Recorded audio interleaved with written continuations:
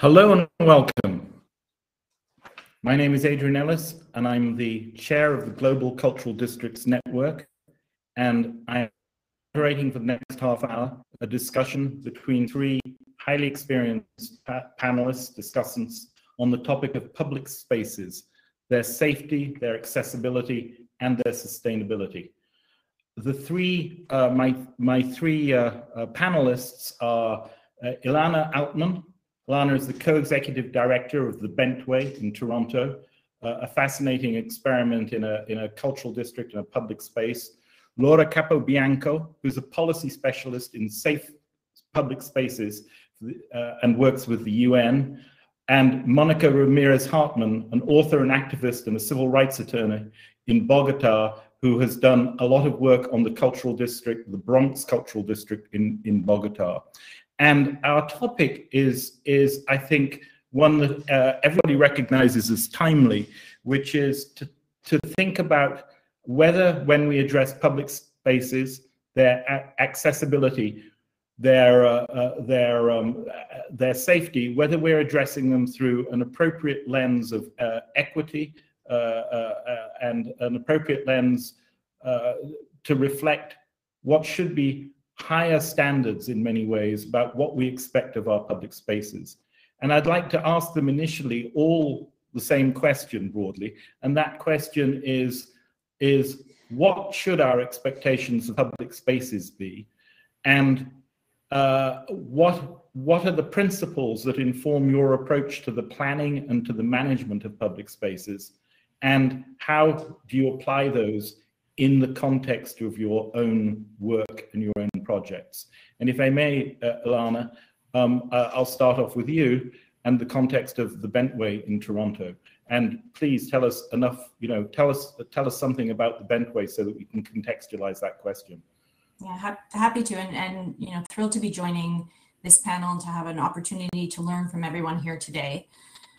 For those of you who aren't familiar with the Bentway, we are an organization that's dedicated to the creation of civic spaces and civic experiences that provoke the urban imagination. And our city is anchored in a new type of public space that exists under an active elevated highway that stretches across the downtown core of Toronto.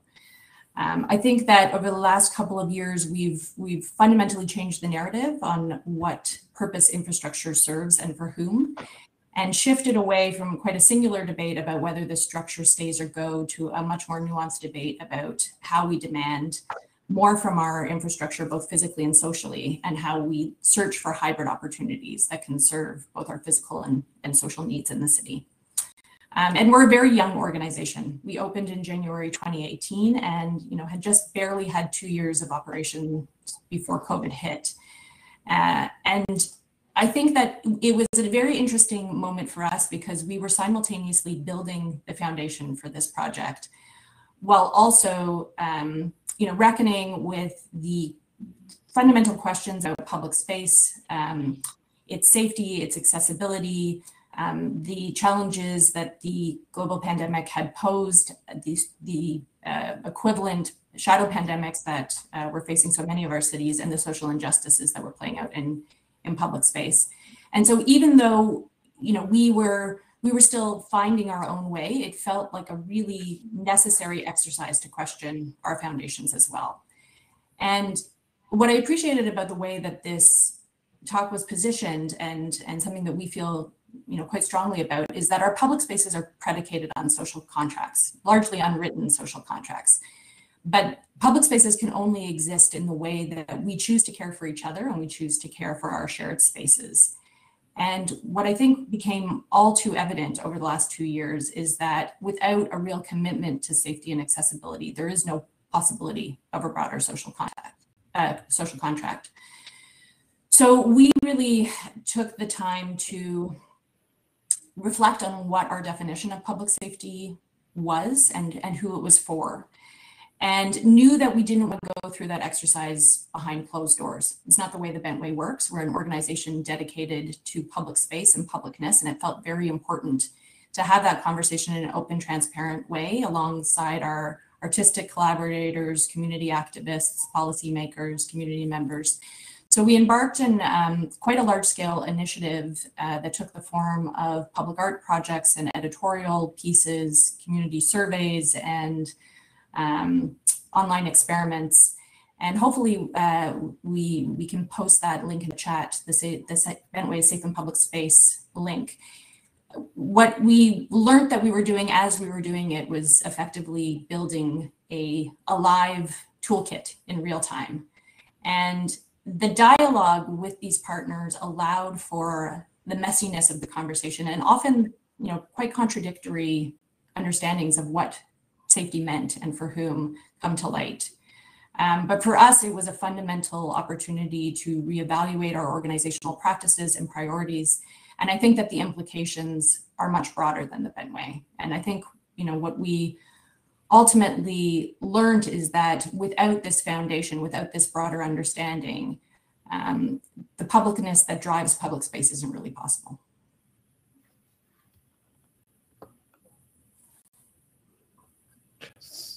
So just expand a little on the process by which, as you say, different sets of expectations, sometimes contradictory or conflicting sets of expectations. How do you ascertain those, and how do you create some sort of consensus? And what does that consensus mean in practice about the operation and management of Bentway's public spaces? Yeah, I mean, I think that, I'm an architect by background, and I am now working in operations for the first time. And that has been a tremendous learning lesson, because I think what became very apparent to me in taking on this role at the Bentway is that public spaces are not made once. They're made every single day in the decisions and interactions that we have with the general public. And that's why, fundamentally, I don't think safety is something that can be designed. It can only be enabled, and why the governance of our public spaces and the models that we build together are so essential. And so I actually don't know if the conclusions, and it's misleading to say conclusions, because I don't think that's ultimately where we arrived. I mean, it was not a singular set of recommendations that we came to necessarily. But I don't think it's about consensus building. I don't think we're trying to build a condition that serves everyone, because I think that's a false premise. What we need to be able to develop, both in terms of our spatial propositions and our governance models, is flexible systems and spaces that can serve different constituents differently. And that comes down to very fundamental physical decisions in terms of light levels and visibility, but it also really comes down to the programming and the way people see themselves reflected in public spaces, comes down to the ways in which those public spaces, the rules that govern them and how flexible those are and how they're communicated, and whether we're taking a position of do not as the fundamental premise for how we interact in public space, or it's more please do, inviting people to make it their own. So for us, I think what we really learned is that it's about the day-to-day operations. It's about the way that we support communities that are on our space in quite a personal way that ultimately helps to create more safer and accessible environments. Laura, you have a particular focus, I think, on gender and public safety. And as I understand your work, it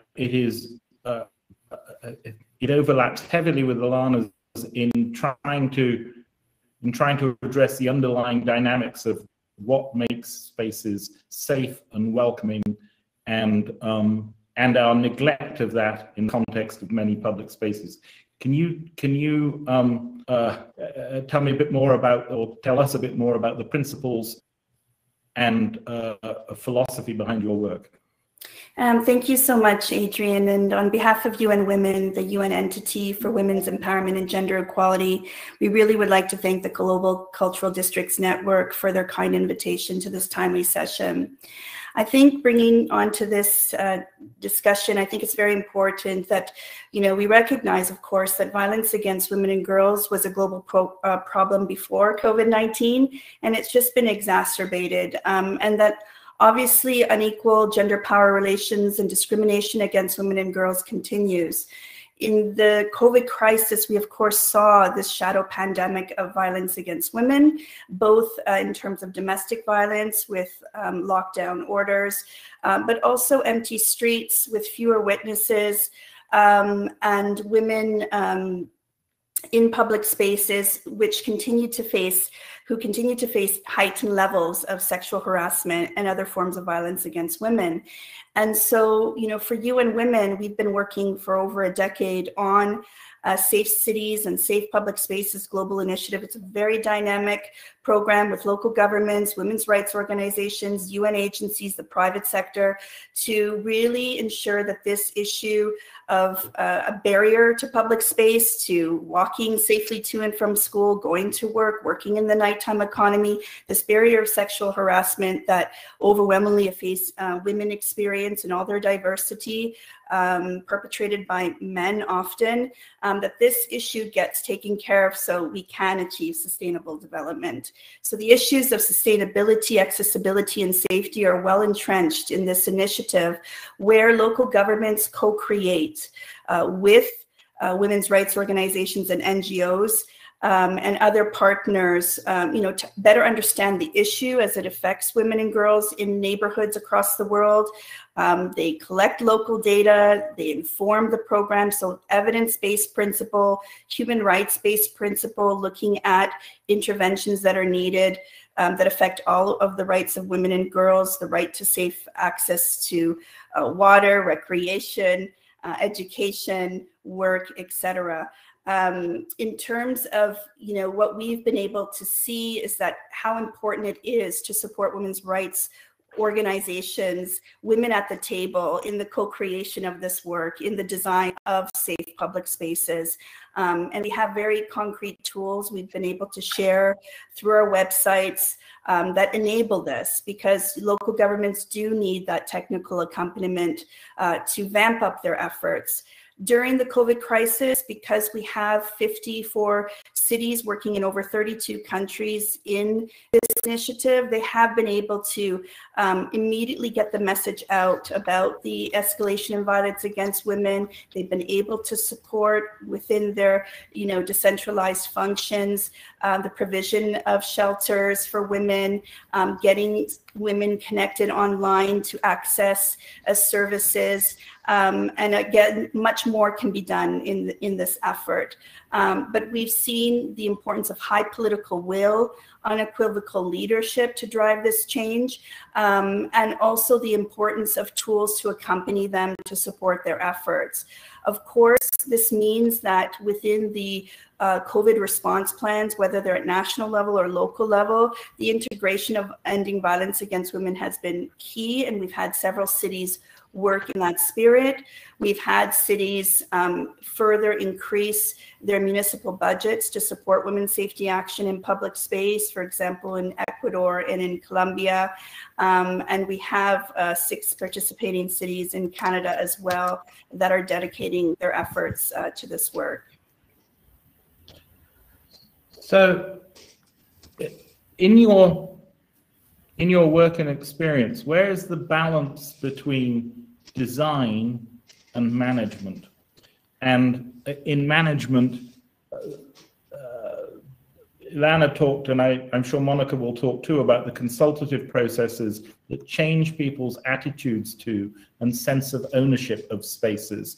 And as that happens, change what is regarded as acceptable behavior, who believes that they're their spaces, etc. Can you tell us a bit about how the sorts of tools that realistically or practically can be brought to bear to change people's perception of what is legitimate use and for whom of public spaces? Yeah, I mean, this is work that has to be done. There are several issues. First of all, that even to recognize that sexual harassment is a global problem was a barrier. Even to ensure that that would receive focus in the violence against women agenda we had to work on that. In terms of co-creation aspects, it's from the design of the Safe Cities approach that we have created spaces, we have convened spaces. Sometimes it's the first time that partners have sat around the same table. And so absolutely crucial to have the skills of listening, the skills of empathy, the skills of thinking through how can we create those spaces and where can we actually go and meet women's rights groups in their communities. Sometimes it's also about changing the location for those discussions to happen so that we have an more even playing field for the work to go ahead. I think that if there is a collective ownership of defining the problem and from different points of view and different vantage points, you build trust in that. And therefore data collected on sexual harassment, those who work on it, those who work on urban planning, transportation planning, who can be brought along the way in that journey. We have tools to support the development of this data, tools to accompany cities in participatory program design, where you have different methodologies to invite those reflections and from differently positioned women with different modalities and pedagogy for that too, in terms of drawing what a safe public space looks like and having that vision for where do we take it from here. So I do think it's really about creating that space. It's really about working with partners who can help you do that. And it's also about fostering respect. When that happens at the local level, and we've seen that across our Safe City programs, then the design and the interventions then spring from that. And the interventions could be very different. For some, the problem may be situated primarily in market spaces or transport, which have a set of partners that they would work with on that. For others, it will be whole communities on streets in particular neighborhoods. And for some, the interventions have to be city, intervention site focused, and some have to be, citywide in terms of changing social norms around these issues. Around community mobilization efforts with different sectors who have a stake in addressing these problems, but also those that can increase awareness about this global scourge through campaigns. And we have situated a lot of evidence-based campaigns that play its role on the social norms work, but also getting into schools very early to change norms around violence against women and the rights of women. Before I turn to Monica, let me say to our audience that if you have questions for the panelists, put them in the chat, and we will try. We have limited time, but we will try to get to them. Monica, you worked on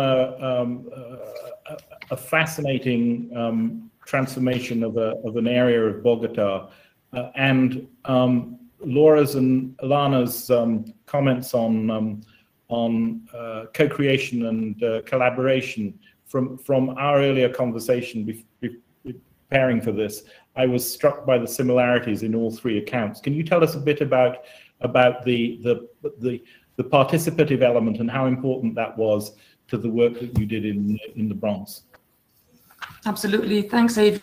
I will address that from my former role as a public official leading a cultural agency in repositioning, let's say, this very dangerous, very rough area of Bogota. And I think all our cities around the world have areas that people avoid because of safety. They don't want to go near them because it's just not a nice area to be around. And we had this huge challenge of transforming a large part of downtown Bogota, a couple of blocks that had been kind of made non-available to people for about 20 years. So it was a very, very big challenge. And I think part of what we understood is that normally in cities as citizens, we take public space as something that's provided as is, and we don't really challenge as citizens what can happen in public spaces. And I think that understanding allowed us to actually invite people into the process of what should happen in that space that would, in the future become, or is right now becoming, not only public space but also a creative district. So we had an advantage, which was using culture and cultural programs as a means for activating that public space. And Colombia in general, but in Bogota specifically, and I think many of our countries and our cities use culture because it connects with people. And that's what we really had as an advantage in this process. It was not just infrastructure. Sometimes the decisions around infrastructure are very technical, and they leave out this element of how to make a space or public space or infrastructure become alive. And really, the only means of something becoming alive is through people. So we did involve the community, obviously the very close community, what was happening around that neighborhood in particular. But we had a major challenge, which was also changing the general citizens of Bogota's perception around this particular area. So when you want to change people's perception, you really have to involve them. And we found that the only way was making them go there and seeing for themselves that something was changing. Or, see through, television, social media. And the only way to actually make something happen, that kind of tipping point, is when you can actually change people's attitudes and then behaviors towards that particular space. And I think so it was kind of an increasing way of connecting with people until there was that change in attitude and behavior. And today, this has been going on for about 4 years right now. The other interesting thing is that regardless of changes in administration, and we all go through this in our cities and our countries, sometimes a new government comes in and everything changes and everything is stopped, and then we start new projects. Here, I think the public adoption of what was going to happen in that space was so strong that regardless of a change in administration, the project continues. And obviously we had there was a pause during COVID and pandemic and quarantines and all that. But once again, this is a very active public space through something that is very, close to people, which is culture, which is our local culture, our music, our food, our art. And I think that really makes sense for people because it's something that I understand.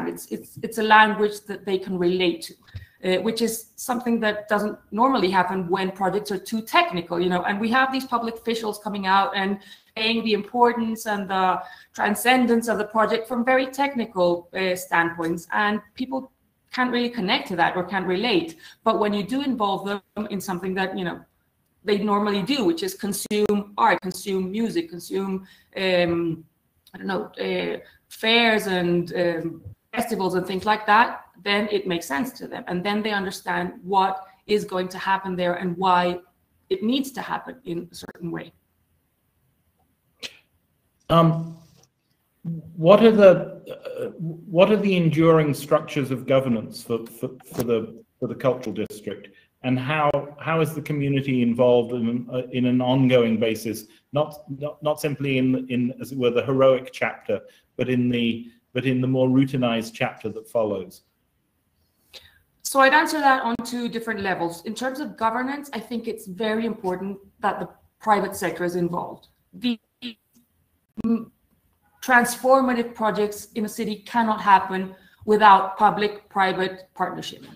The public sector can, put the resources in, the budgets, the licensing, and all these necessary things, obviously, but there has to be private participation, absolutely. So in terms of governments, today this is a public partnership, and I think that's the reason why it's working.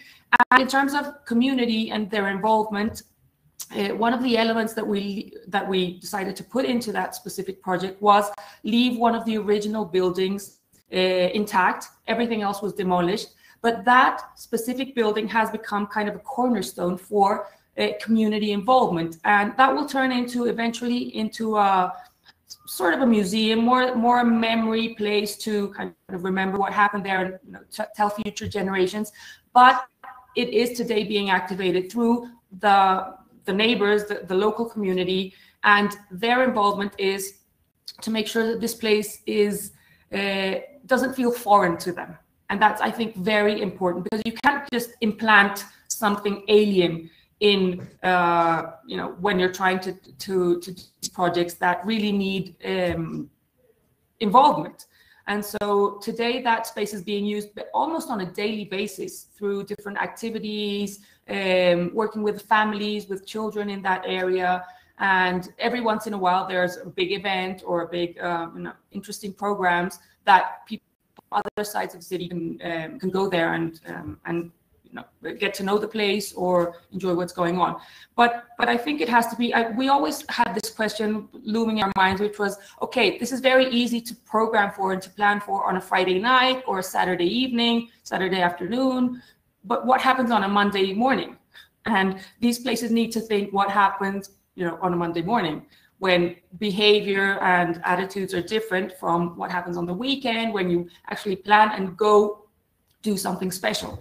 And I think that's kind of what's made this work, is it works on a Friday night, but it also works on a Monday morning, and it will, you know, that's the way it is conceived also in the future. Lana, there's a question from the audience, which was, what was the greatest challenge to invite people to gather under the Bentway at the beginning? In other words, well, there's no other words needed. At the inception, when there were probably considerable barriers, what was it programmatic? Was it consultative? How do you begin to break down barriers and bring people into that space? Yeah, I mean, I couldn't agree with Monica more on all fronts. We have strongly believed from the beginning that programming plays a really essential role, not in just activating the space, but in continuing the larger effort to facilitate a conversation about transformation, about the ways that we want our cities to develop and for whom. And that's always been our approach. So I just wanted to, you know, second everything that you said, because it's words that we live by, very much so. I think the Gardiner Expressway was a very divisive structure in the city of Toronto. Almost immediately, as soon as it was built, people were calling for it to come down. And it was built up along our waterfront and was really a physical barrier between the city to the north and the waterfront to the south. And the association in passing underneath it is that it was unwelcoming and unsafe. So there was a lot of barriers to have to overcome in order to get people to see it through new eyes. I think that a few things helped us. One, and again, to kind of echo what Monica is saying, this was a project that was built from a joint public and private agency. There was philanthropic money that was given towards a public space project, which in Canada is actually not that common. And I think it signified that there was a belief that this could be something more and to a broader segment of the population. But that philanthropic money also allowed the project to happen really quickly. And I think that really benefited us in that there was excitement about the project. We were building it in real time and welcoming the public in. When we opened our skating rink for the first winter, we were still a construction site, but we didn't wait until the project had come to fruition to welcome the public in. And as a result, I think the public felt very involved in the process throughout and have helped us to craft it over time. So that helped, I think that worked to our advantage. Equally, I think it was really important to show the connectivity possibilities across this space. And so it's not an isolated section of the Gardiner. It taps into other trails across the city so that people are naturally finding this space anew rather than having to always come to it as a destination.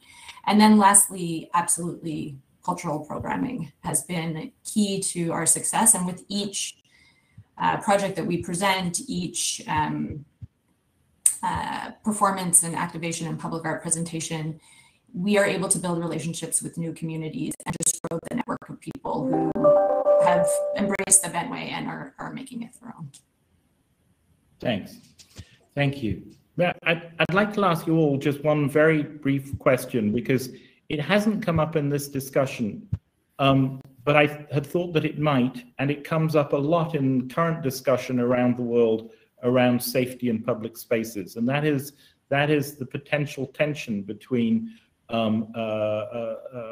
invigilation and surveillance, and whether or not, as you look ahead, techniques of surveillance, AI, etc., which are being used in public spaces increasingly, not only to maintain or to not only to ensure public safety, but also for reasons of monitoring. Whether this is something that is currently on your horizon in the context of your work, and if so, how you see, whether you see dilemmas in there ahead. Laura, does this figure in your work at all? Thank you, Adrian. More broadly in the area of violence against women, we are working on safe technologies, and also from the vantage point of violations can occur in public space, and they can occur, as well in online space. So there's the links around the continuum of violence, and these are very important questions that you're raising, and also the need, again, to have women's rights organizations and experts at the table with technology providers to discuss these issues, because again, we could be putting those we're trying to engage the most and create conditions of equality, we could be putting them in further harm. So, it's within a context of broader discussions and work being done with experts on the provision of safe technologies and ending violence against women and girls. Monica, dilemmas around surveillance? I think it's kind of inevitable in some places around the world. Ideally, we would create situations where we don't have to get to that point, but I think it is absolutely inevitable. I think our cities are more and more complex every day, and we cannot ignore the fact that will eventually be more pervasive, I think. Ilana, is this a... I may flip the question slightly, because I think that we have tried to avoid tactics of surveillance. What we are exploring is public data. And I think that public data has its own safety risks, and it's something that we have to be very mindful of the processes of collection and dissemination. But I'll add a link to the chat. One of the projects that we supported through the Safe and Public Space Initiative was a project called Receipts by a wonderful collective here in the city, Public Visualization Studio, which is thinking about public data throughout all of their work. And again, I think it comes back to how we allow, how we give agency back to those who are offering their data and allow them a degree of control over it, because it's critical information to allow us to understand what's happening in our city and where and why, but it can't be assumed and taken and controlled by a third party exclusively. So it was a pilot project that I think has incredible applications, beyond the installation that was up at the Bentway site. Thank you. This was a brief conversation to be continued in chat forums and more generally. I'm incredibly grateful to the three of you. I was very surprised to know that you had not met one another prior to this occasion, and given the overlapping, the really seriously overlapping vectors of interest, I hope this session has initiated an ongoing discussion, and I would love to be part of that discussion. Thank you very much indeed, and thank you for joining, and thank you to our hosts, and on behalf of GCDN, the Global Cultural Districts Network, thank you very much indeed, all three. Thanks, everybody. Thank you. Thank you. We look forward to the continued discussion. Thank you.